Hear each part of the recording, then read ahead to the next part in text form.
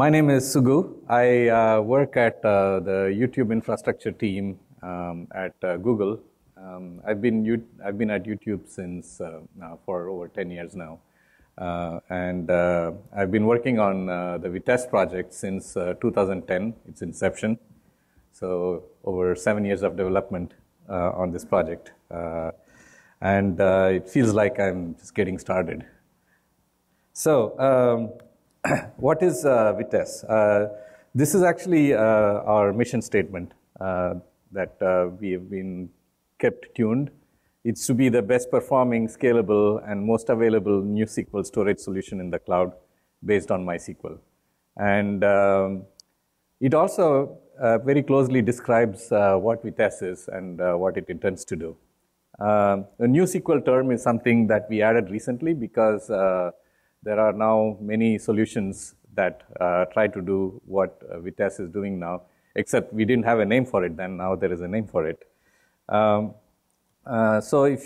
for those of you who don't know what is NewSQL, this is a chart that shows the database landscape. On one side, we have RDBMSs, the traditional RDBMS, MySQL, Postgres, mainframes, Oracle, IBM, and also the new generation RDS, Cloud SQL, etc. They all fall into the left category, and their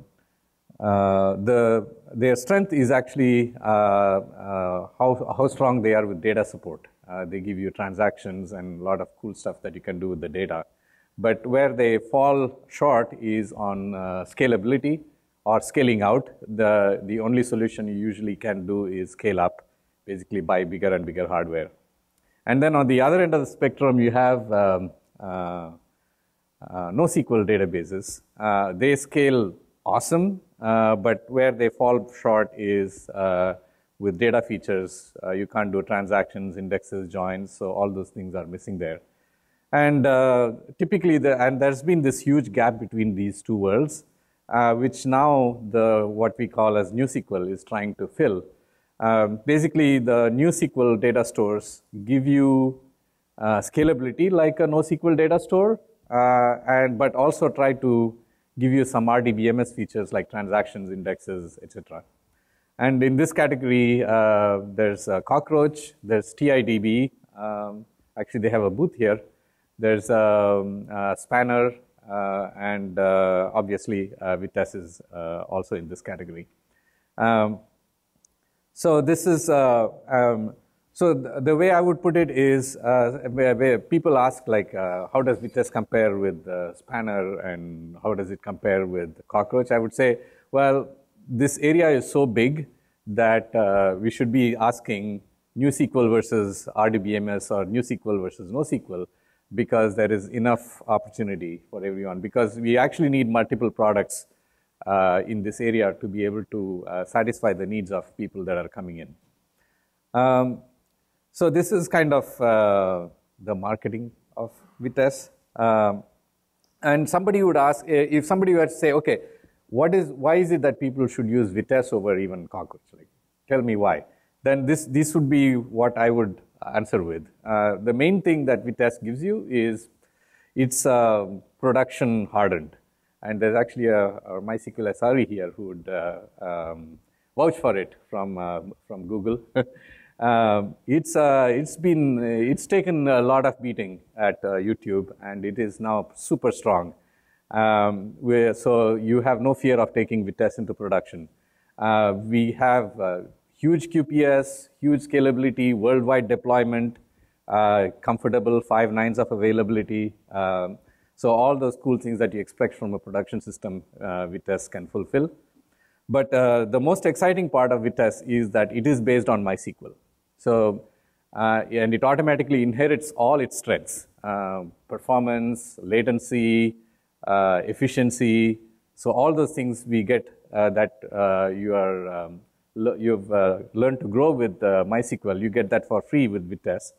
And more importantly, what you can do is, if you already have a MySQL instance, you can deploy Vitess on top of it, and then go shard your database underneath and with very little changes to the application, which is the reason why Vitess is beginning to attract a lot of attention. The other awesome feature, which actually many Vitess users also don't know, is what I found out, is that the sharding is 100% pluggable, which means that if you're already sharded, you can basically bring your sharding scheme to Vitess and we'll accommodate you, no problem. And last but not the least, Vitess runs in a large number of environments: GCE, GKE, AWS. We are now looking at RDS. There's bare metal and various Mesos, Kubernetes. People are running it in all kinds of weird environments, and it's been doing well in all of them. So this is basically why Vitess has been gaining a user base. Overall, like if you look at the total feature set of Vitess, it's kind of pretty wide. I've tried to cover these in other talks, and you can spend 2 hours just going through all the features. So I'm going to give you a broad categorization, and then you can drill down as needed. The first area is cluster management. Vitess lets you manage all your replicas, multiple data centers, failovers, categories of databases, a lot of work in that area. The other big area is the resharding automation. Pretty much in YouTube, we reshard all the time, like every couple of months there is a resharding project. And at this point, nobody even talks about it. So we say, oh, we need to reshard, you just go reshard, and developers don't even know that we did it. And as I mentioned, you what? Oh, you talk about it. That's because you're an SRE. You're the only one that talks about it. And in terms of query support, Vitess now has this V3, what we call as V3, which lets you basically send your queries directly without any hints and stuff.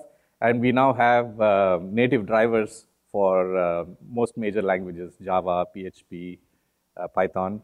But the most exciting part, we announced 2.1 release yesterday, where you don't even need those drivers because now you can just speak MySQL with Vitess.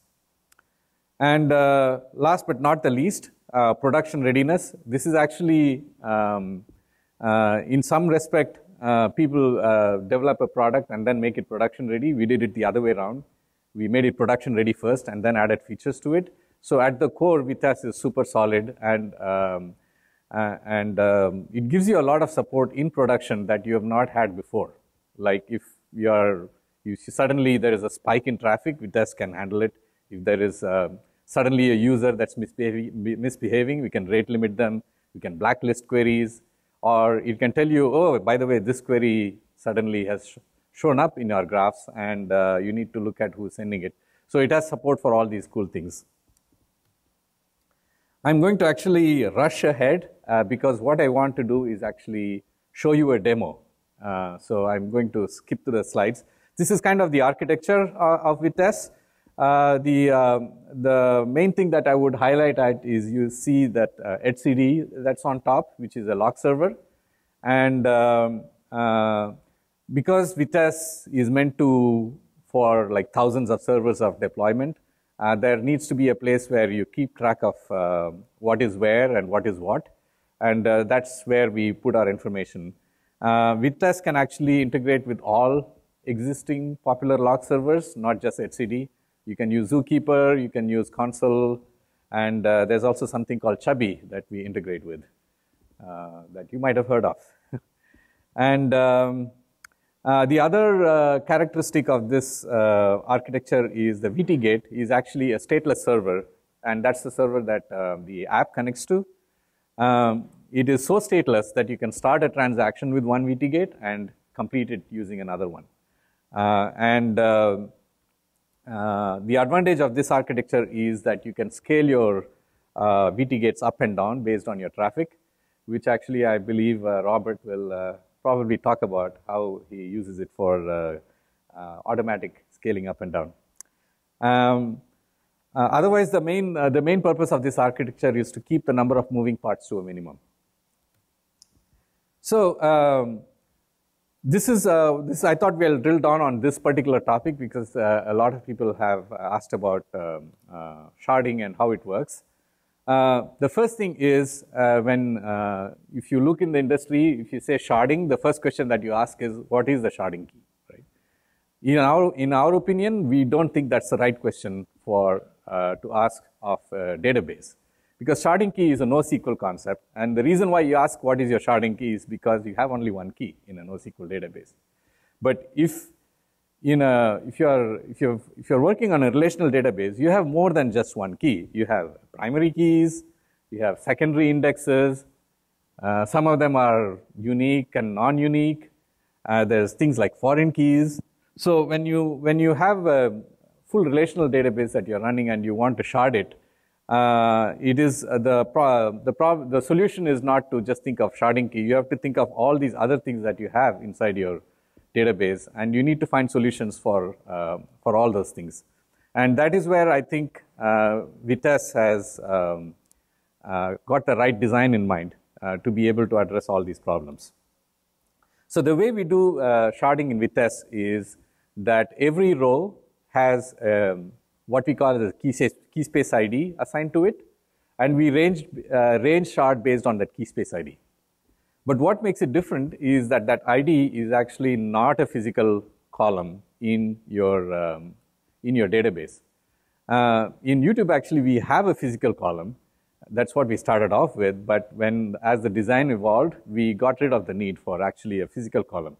Instead, what we do is we allow you to define a mapping from your primary sharding key or sharding column into this key space ID.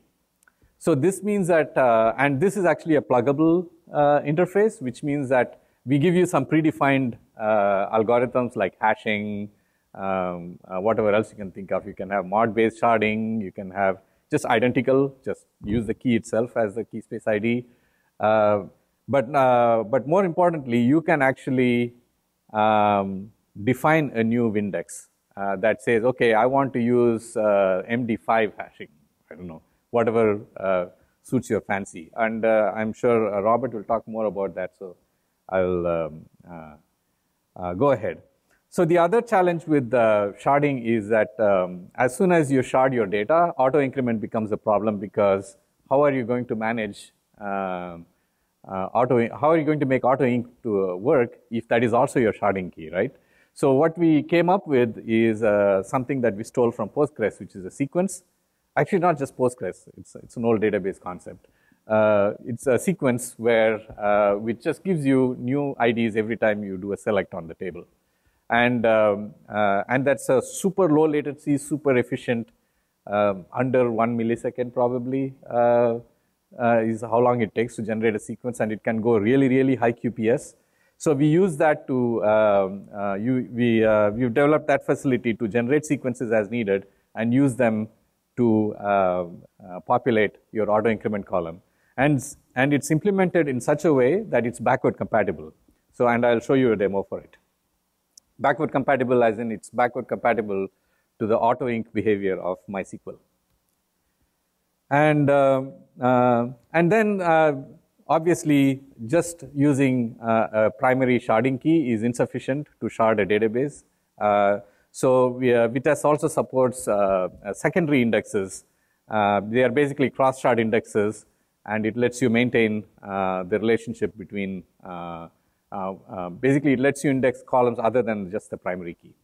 And the way it implements it is there is actually a backing table that keeps track of what maps to what. And because it is just another table, you can actually choose to shard that table if you like. So it's basically, it doesn't become, the lookup table doesn't become something of contention in the future. And not only that, because we allow you to plug in your own sharding, you can say, oh, I don't want to use a Vitess table. I think I should use Redis because Redis is good for these things. If you do that, you can just define a Windex that uses a Redis, and you can use that as your lookup table. So a very flexible design. Vitess initially was only used by YouTube, but now we have a growing community. These are This is actually not all the people, but some of the major people that are using Vitess, or some of them have already gone into production, some of them are imminent, almost ready to go into production. The exciting part is that not only are they using Vitess, they are actually also contributing. Many of these companies have dedicated resources that are actually working almost full-time on contributing to Vitess, which is super exciting. And so you can see this list later. We just announced 2.1 yesterday, lots of cool things. The one question that I always had when we announced V3 is, when you have this cross-shard index, you have to update databases in multiple places. How are you going to take care of atomic transactions? So now we have 2PC, which we implemented using a very innovative approach without using MySQL XA. There is a paper on our blog that you can read up on about how we did it. Pretty excited about that. Someone asked for message queues. It is not Kafka. It is actually transactional messaging for handling work, queuing up work and then taking care of it. We now support row-based replication. MySQL protocol, you can now connect to Vitess using MySQL client and just send queries to it. The other one is the online schema swap, which allows you, it works only for statement-based replication, but it allows you to deploy large schema changes without downtime by playing the shell game with the replicas. So these are some of the cool new features. Looking ahead, now that Vitess has grown beyond YouTube, there are multiple stakeholders. We think that a better home for Vitess is a foundation. So we've just approached CNCF, and talks are in progress and to join them. And CNCF is a very good fit for us because we are a cloud-friendly product.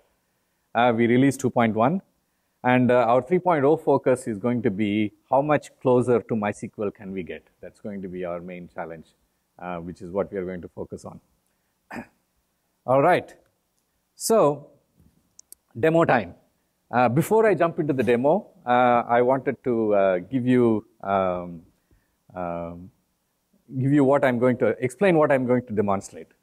Let's say there's this hypothetical company. I copied this from a popular company that allows you to upload videos and then other people can watch it. This is modeled after such a company, but to confuse everybody, I'm using music as the item that you upload. So we have a user table, which I'm only showing here important keys. Assume these tables have 20 columns or so. So there's a user table which has a user ID, users upload their music. So the music has a user ID and the music ID, and user ID is the foreign key, straightforward. And there's additional metadata about each of this music. So there's an overflow table, detail table, which is called music extra, whose foreign key is music ID. This is relational database 101, right? Now, obviously, if it was only 10 rows, no problem. But if you have billions of rows, then you need to think about sharding. How do you shard this, right? For user, the answer is straightforward. Well, there's only one key, user ID. We are sharding by user ID, no question about it. But for music, you don't know. Which one should you shard by, music ID or user ID? There's no correct answer, and the correct answer depends on what's your use case, right? Do you often fetch all the music uploaded by a user? In that case, you want to shard music by user ID. Or do you have a case where each user could have 10 billion music videos, in which case you probably don't want to shard your music table with your user ID? Or do you mostly fetch music by music ID, then you want to shard by music ID? So in this particular case, I'm going to assume that we are sharding by user ID. Music extra only needs music ID as a foreign key because it's a detailed table for music. But then you may ask the same question. Well, obviously, music extra has to live with the music row, right? Because it's additional information about that music. So how do you make this work under Vitess? So if this was the thing, this would be user ID would be primary key, music ID would be primary key. user ID would be foreign key, so all that stuff we know. But when you decide to shard this, you have to basically build a sharding schema for this setup. You have to basically describe how you're going to shard these tables. The first thing you do, like I mentioned, is, user ID is sharded by, is hash sharded, let's say, by the user ID, straightforward. But we also need auto increment for user ID, so therefore I'm going to tie it to a sequence table, which means that when I do an insert, it will go fetch the value from the sequence and then use that in user ID. And I'm going to say that music ID is also sharded by user ID. So they both share the same Vindex. Vindex stands for Vitess index. But then, if I have also queries where I'm selecting by music ID, those queries are not going to work well, right? Because they have to hit all shards. So what if I want that query to also work well? I'm going to define a Vindex on music ID, which means that there is a secondary lookup table that's going to keep track of the key space IDs where that music row lives. And Vitess can auto-populate this for you. And last but not the least, you're going to say music extra has to live with its music. Therefore, music that should use the same mapping that music uses to figure out which row it should go to. It's essentially a foreign key, and you get that for free by saying that music ID and music extra and music share the same lookup table, right? So the interesting thing here is that music ID is the primary Vindex key for music extra. User ID is the primary Vindex key for user. But you can join user to music extra. And Vitess will know that they all live in the same shard and will send the query to a single shard. And I'll show you a demo. Hopefully, I will have the time because I need to give time to Robert also. And finally, there is a sequence table for music also. All right, I'm going to jump into our demo quickly. So the before I jump into the demo, the demo runs a binary called VT combo, which is Vitess in a box. And it is something that you can try it yourself at home. It is safe. and I'll show you how so we built the demo using the same thing. So this is, for example, the tree structure that we use for a demo. Under schema, you can see lookup and user. Lookup is a lookup database, and user is a sharded user database. And each of those defines its own schema. And inside that, you will see that there is a vschema.json, which is basically the JSON representation of the chart that I showed you. It kind of looks like this. I don't know if you can read it, but it doesn't matter. You can look this up. So what I have here is actually a very simplified version of the real demo that we have in our GitHub. This is actually in the GitHub tree. Just to show you what it can do, the demo actually shows a lot more capabilities that Vitess can do, which I won't have time to cover today. So I'm just going to fire up the demo. Just fire it up by just running run. And then once it is ready, it should show me a URL that I can click. There you go. All right. Should open the link. Is the table readable for all of you? Maybe I should scale it up.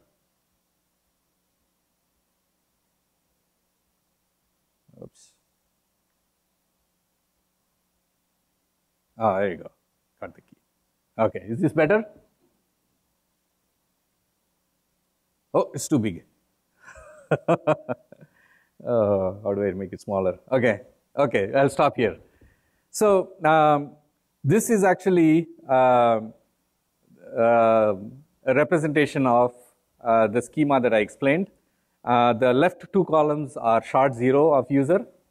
The middle two are shard 1 of user. And the last one is your lookup database. In this case, the lookup database just has the sequences because the lookup table that I talked about is also sharded in this case. So, and in this, I have a list of pre-cooked queries that you can run. The demo actually has a lot more tables and a lot more queries that you can try. So here I'm going to do an insert. I don't know if you can read it, but the insert statements only has name in it. There is no user ID in the insert statement. So if I run it, and, eventually it should, if I run it at all. Oh, I think it's taking its time. Okay, there you go, it ran. Except that there is overlap. Aha, I hit enter twice. So I hit enter twice, so it ran that query twice. And it auto-incremented, as you can see, user ID is 1 and 2. The hash sharding scheme mapped that to shard 0. And I'm going to change some values here. And it says insert at least 6 times. The reason why it says 6 times is to show that as you insert, some rows go to shard 0 and some rows go to shard 1.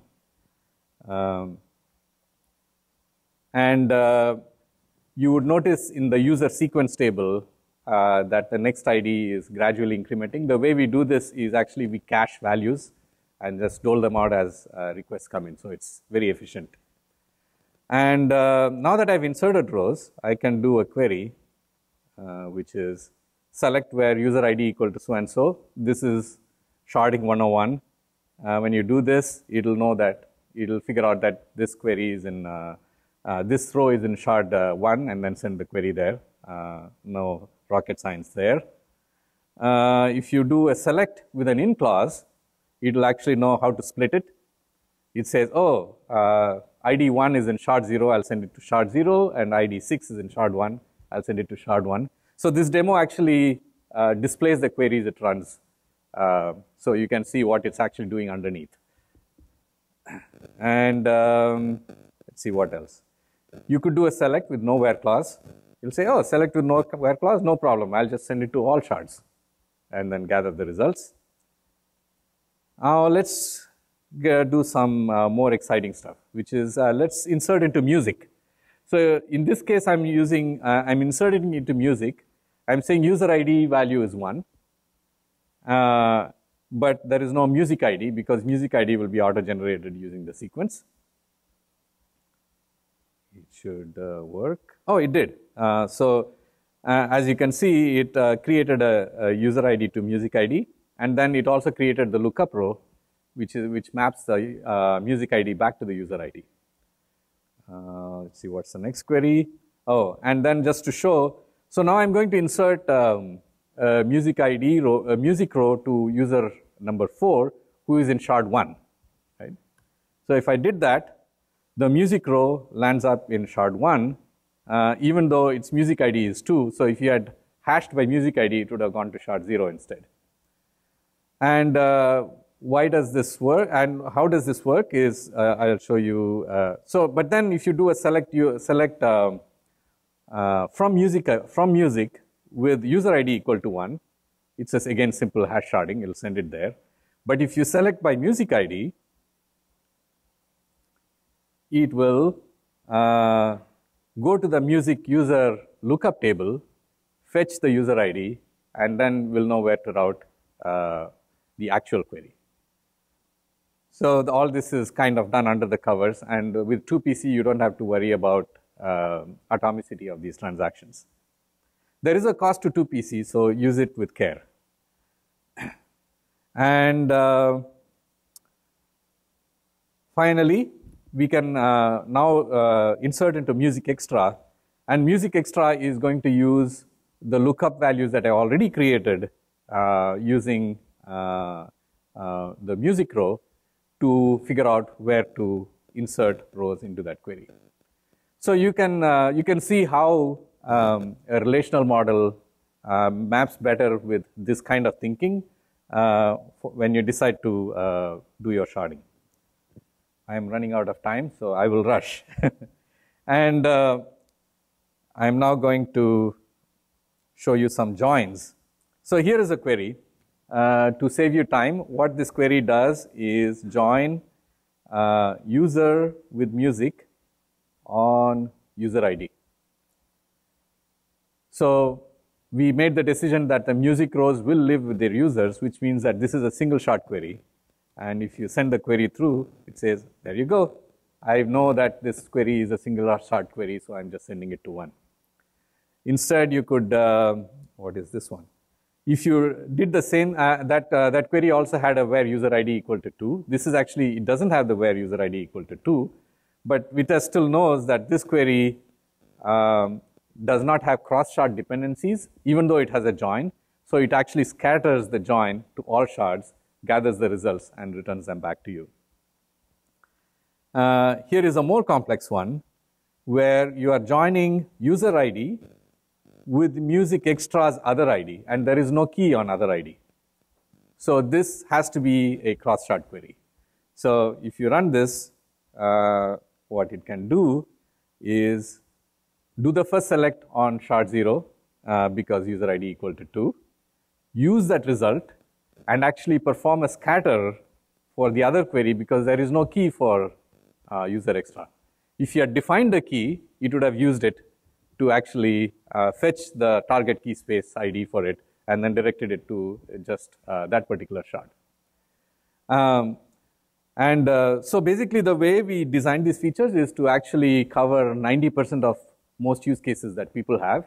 We still have that last 10% to cover, and as soon as I get out of this conference, I'll get to work on it. So, and before I leave you, since I promised to show you what we can do, is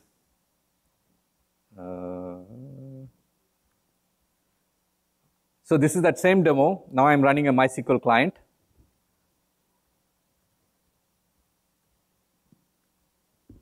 Select star from user. You can do use lookup, show tables, boom, use user, show tables, show create table user. So it mostly behaves as if it's MySQL. You can easily break it, but if you just want to get some things quickly done, this is so. So this protocol is ready. We just released this in 2.1, and this demo is available for you to download. A more extensive version of this is available for you to download and play with. So without further ado, let me give it back to Robert, who is at StitchLabs and is going to talk about the great stuff he did with it.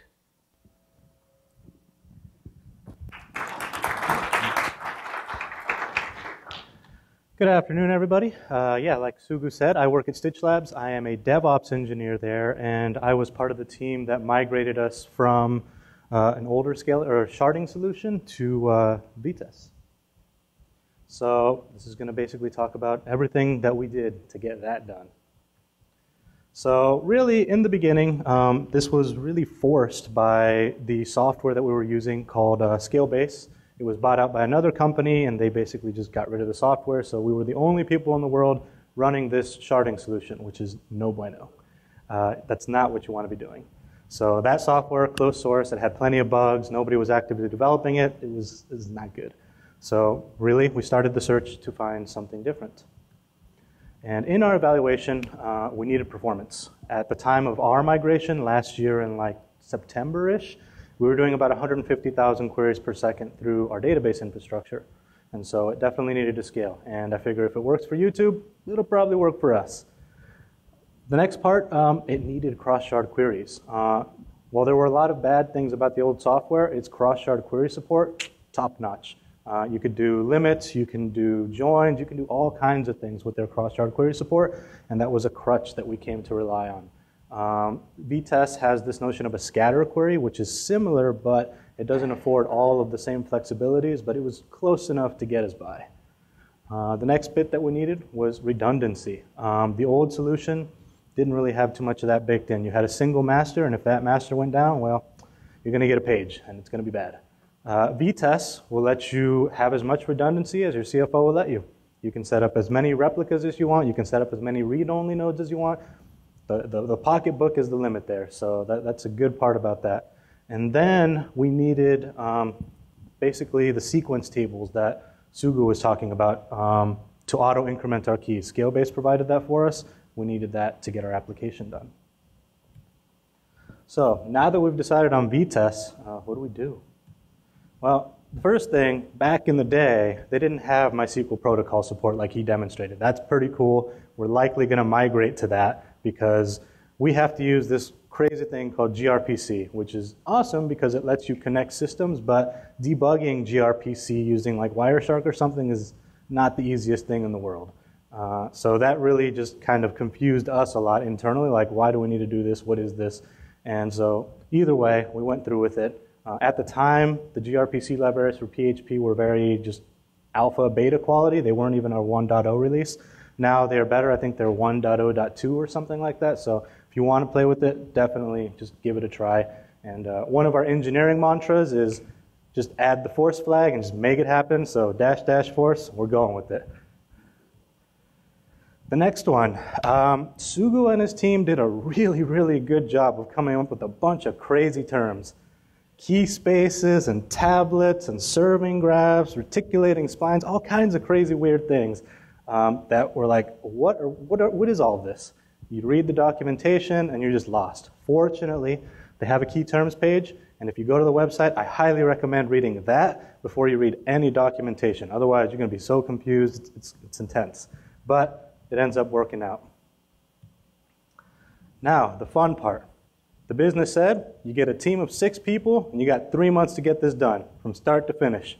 Good luck. Well, hold my beer, we'll figure this out. One of the big hurdles that we initially ran into was this notion of contiguous shard ranges. With our old solution, we could take an account on one shard, and let's say it's account ID 1 or 100, and we can put it on shard 1, but that only held account IDs of like 1 through 3. Vitess doesn't like that. It wants to have contiguous ranges. It wants to have 1 through 3 on one shard, 4 through 6 on another. You can't intermingle the ranges in between shards. So we came up with this static map tool that we contributed back to Vitess to allow us to do that. And basically what we did was we wrote a script that spit out some JSON that mapped all of our IDs in our existing shards to contiguous ranges that Vitess likes to enjoy. And with that, we're able to reuse all of the built-in functionality for resharding, recombination, all the cool things that the Vitess team built. So that makes migrations from whatever sharding solution that you have today into Vitess much, much nicer. The next big one. How the hell are we even going to migrate this thing? Like, we have 12 shards running all these queries. People are actively using it. It's a SaaS application. It can't go down. It's a big mess. We spent a lot of time trying to figure out how we're going to migrate this. And one of the easy solutions that was proposed by the Vitess team was, why don't you just use the built-in MySQL replication? Sweet. That's a great idea. Problem. Our MySQL replicas don't keep up. We were writing so much data to the masters that everything just fell behind. Like, it would fall behind within 10 minutes of reseeding a new slave. And so that plan was kind of out the door pretty quick. So what we ended up doing, the devs wrote some sweet code to basically lock down shards and prevent writes to them. And we migrated individual shards at once. So we would isolate certain accounts that we had to migrate, send out a big email message saying, hey, we're going to have some maintenance, and move those specific accounts on that one shard over to Vitess. It was a pretty crazy week. We'd figure out the plan during the day. I'd go home at 3 p.m., fall asleep, wake up at 10, start migrating everything. It would finish at like 5 in the morning, and then we would redirect all the traffic for those shards to Vitess. And we did that one by one, every single set of accounts over the course of like 2 weeks. So it was pretty crazy on my sleep schedule, but we got it done with as minimal downtime as we could get to it because we didn't have that replication. So now we're in Vitess land. There were definitely hiccups, for sure. And it wasn't actually with Vitess. We decided to just cowboy this thing and go straight to production with Kubernetes.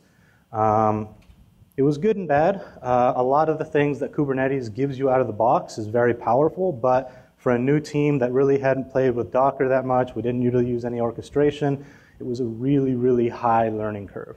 And so out of the box, with some of the demos that the Vitess guys provided, it basically creates naked containers, or pods as they're called, in Kubernetes. And the problem with that is if a host node or something goes down, you lose all those pods forever, and that's not a good thing. So we replaced the pods with this notion of a deployment in Kubernetes, and basically what that does is it keeps those pods running even if a node drops out. If it drops out, Kubernetes will reschedule those pods to be recreated somewhere else and bring them back online for you, which is a really nice thing, and that's really what you're supposed to be doing with Kubernetes. The next big one, Kubernetes has this notion of resources, so CPU and RAM allocations for each container. Out of the box, it's fairly conservative. It gives a lot of resources to each container, and we didn't know that up front. So like, we'd be packing containers onto nodes, and then it would say, oh, I can't schedule anymore because I need more CPU.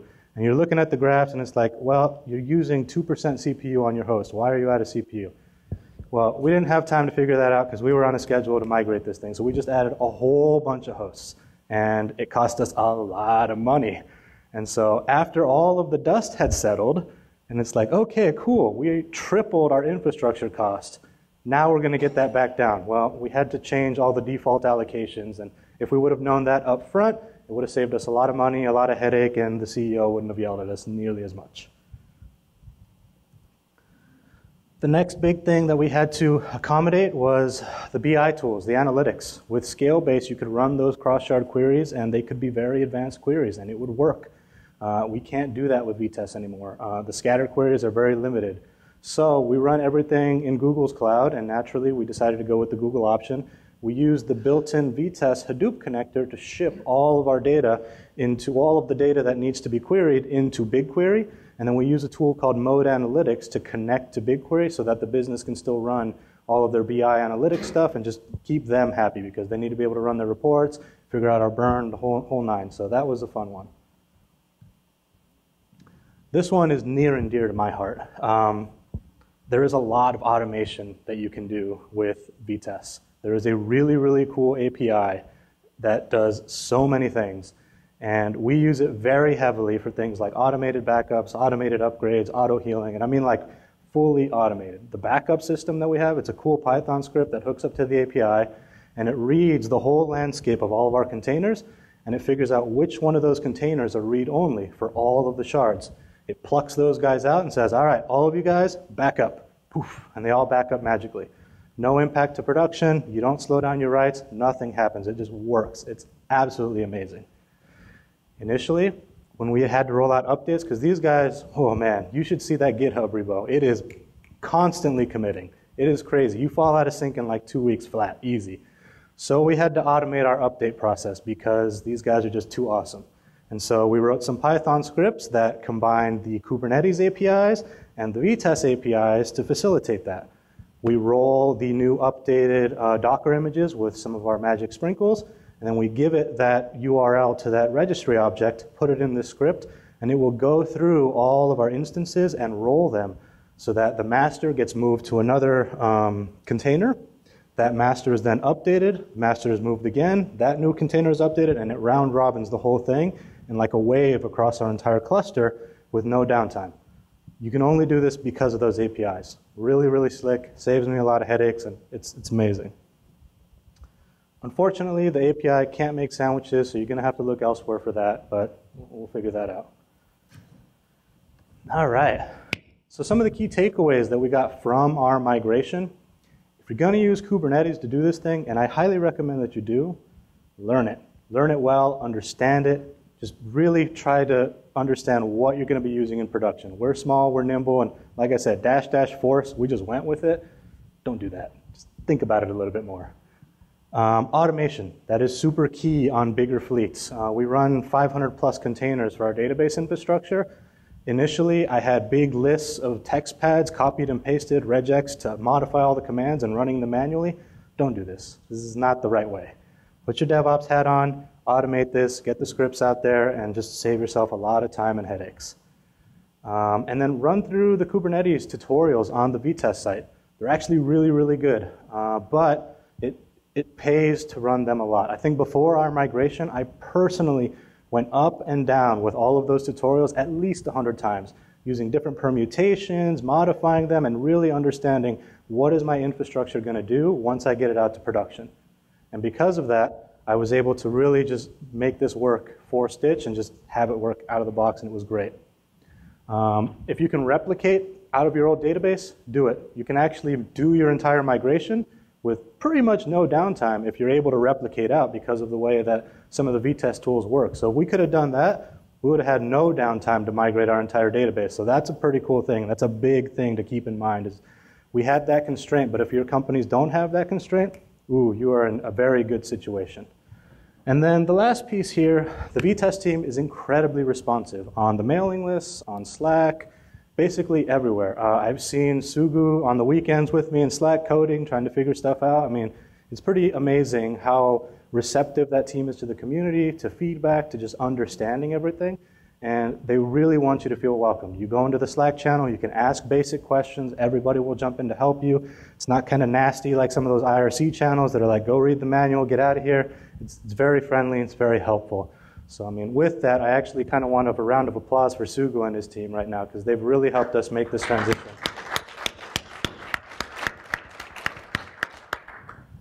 So with that, any questions for us?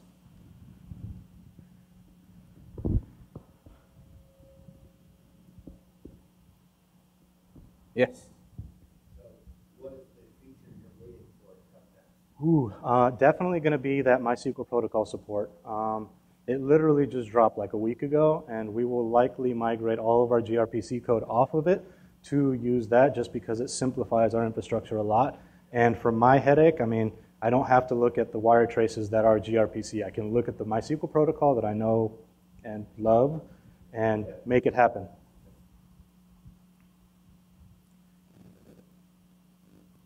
Cool. Yeah.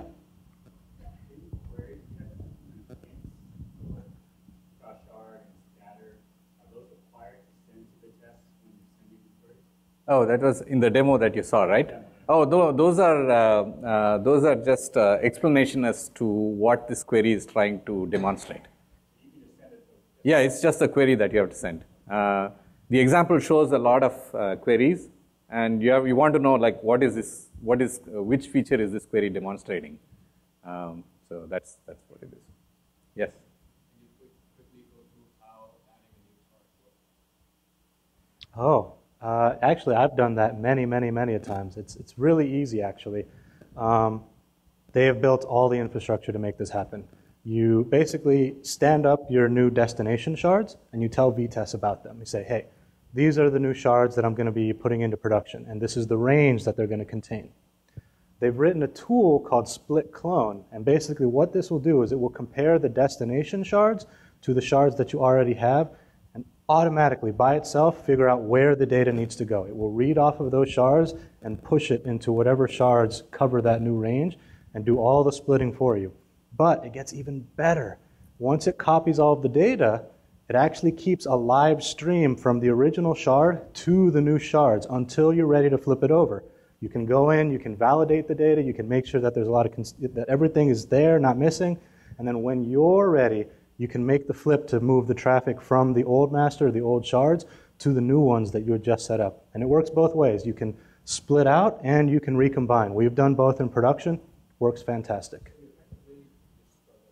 Yep, exactly. And it's very cloud friendly. I mean, we do it in containers. You just drop the containers and poof, you save the resources. You can do it one shard at a time if you are short on resources. Yeah.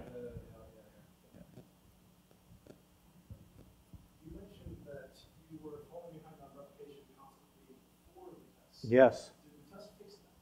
Absolutely. So the reason that it fixed that is because we went pretty gung-ho with our migration. We set up a Vitess client on our old SQL masters and presented that to Vitess, and it looked like it was a Vitess master, and we sucked all of the data out and split it right away into 5 separate shards. And when you do that, the query load across all 5 is it's divided by 5 across the thing, and all your replication starts working because you split the load pretty substantially. So that's how we made it happen. And it's been caught up ever since. We use semi-sync in production, and that kind of forces things to slow down a little bit, but ensures a lot of data consistency. Oh, so the answer is Vitess tries to send as much as possible work to MySQL, and once it goes to MySQL, then it's standard MySQL RDBMS optimization. The one area where it helps is it actually groups your queries by their unique string and gives you a good report on what kinds of queries are taking how long, which we use a lot in our production. Whenever there is trouble, we look at the query chart and we know, oh, there's this new query that has popped up, or the QPS on this particular query has gone up. So that is one area. And for cross-shard, we have similar tools on VT Gates, I believe, right? Oh, you are on the MySQL side. Yeah. So basically, Vitess exports a bunch of stats on either both in terms of query performance and in terms of various numbers about latency, per shard latency, query volume, latency, whether or not they're healthy, a whole bunch of stuff. It's a great dashboard. I think we're going to get kicked out here, but if you have further questions, I'm willing to stick around and answer them. So, yep. Thank you very much. Have a great day.